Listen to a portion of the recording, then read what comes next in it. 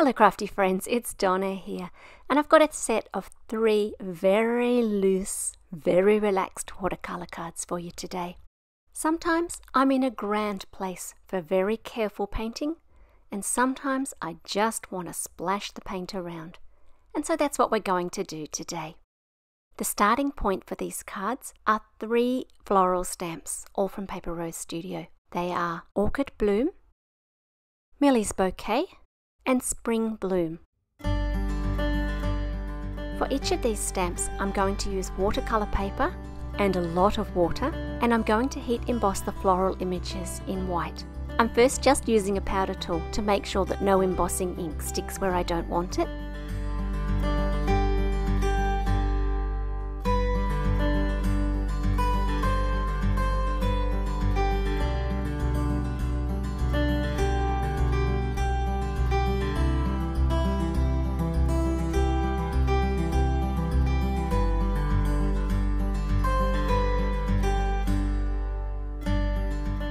I'm stamping the images a few times before I emboss them because this paper is very textured, and then I'm adding white embossing powder before heat setting that. Once that's done, I'm going to tape the watercolour paper down to my board. I don't want the paper to be too sticky, so here's a little sneak peek of what I'm actually doing off camera before I use the tape. I'm just sticking it onto my leg to take off some of the tack. Next, I'm going to lightly spray the paper with some water just to help the paint to move around. I've made each of these cards in 2 layers, starting with a pale background wash, which I'll put on and then let dry before coming back. What I'm trying to do is drop in light washes of colour that will roughly match the image that's on top. This reminds me a little bit of a Karate Kid sequence. Paint goes on, paint comes off. Paint goes on, paint comes off. When watercolour paints dry, they're always a much softer colour than when you first put them on. So you can afford to go a little darker than you think, but then the paint is much easier to layer on than it is to take off, which is why I'm in such a dilemma about putting the paint on and taking it back off again. There are several ways you can soften colour if you think it's a little dark on the page. You can dab some off with some paper towel, or you can add some more water to the colour, either with a paintbrush, like I'm doing now, or with a spray bottle. I'm going to use the same colours for my base layer and for my top layer, so if they're not dark enough to begin with, I can add them as I go. As far as this video goes, I'm going to show you one of the cards being made, and then we'll jump to just a few little points on the other 2 before showing you close-up pictures of all 3.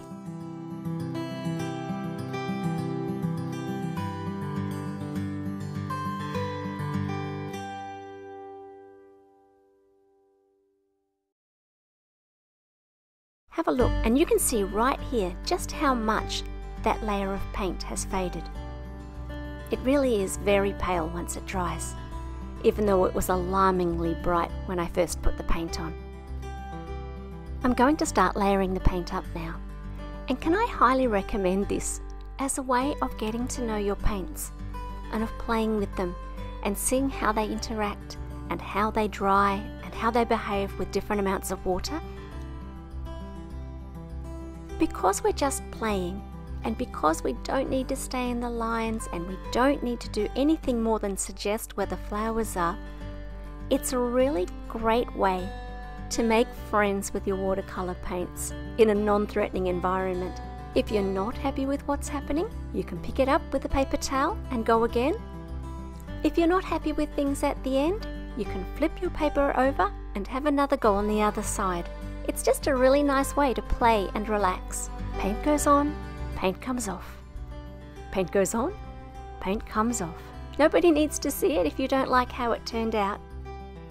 I think this is a really nice way to take the pressure off ourselves and remember that we do craft for enjoyment and not solely for a final product. You might notice that I'm working with 2 water jars.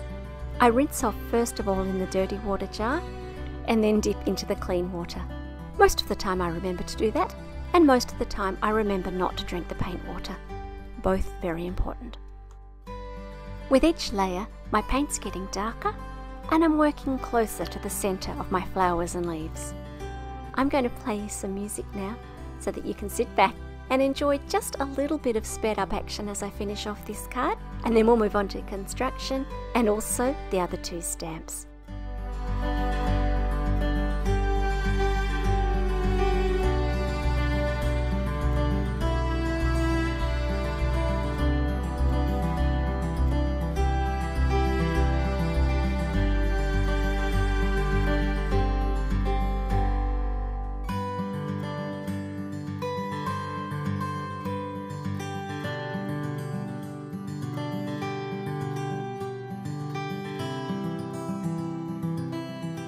With all the flower and leaf action, I felt like the yellow had got a little bit lost under there, and so I decided to add a little bit more back into the background.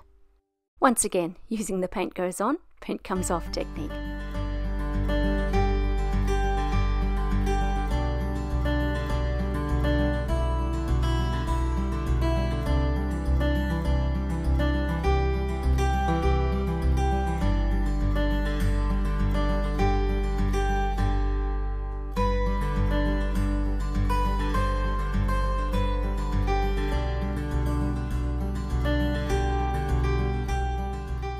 Once I'm happy with my colour, I'm just going in with a clean paintbrush and just re-wetting the paint that's sitting up on top of my embossing powder, and then dabbing that off with a cloth.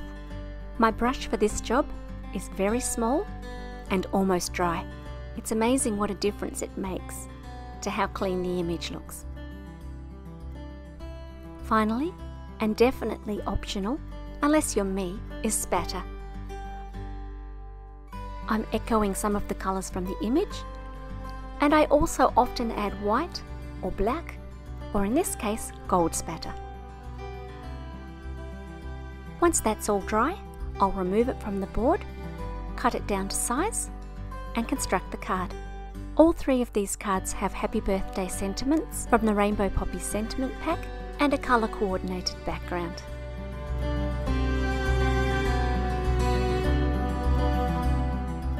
You've seen the process now, so I'm not going to show it all to you again. Here's the background, wet and then dry, from the next card. This one I did much looser and much bolder in the colours. When the colours were wet, I was really quite alarmed, but they dried back to something much less alarming. This time I went more is more with the spatter, and for the white spatter, I used a little white gouache mixed with water until it was very flickable.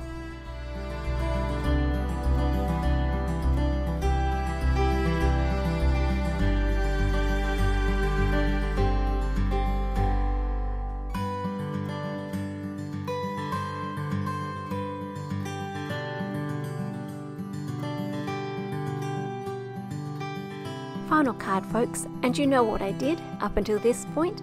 The only thing that I did slightly differently was to stamp a sentiment as well. Rather than lining the whole sentiment up at once, I've stamped each part separately so that I can get them closer together. I always check onto my background graph paper to make sure that it's straight and that it's where I want in relation to the other parts of the stamp. I hope you've enjoyed these cards.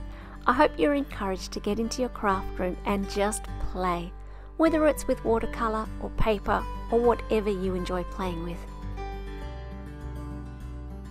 Feel free to like and to subscribe, and I look forward to joining you again soon.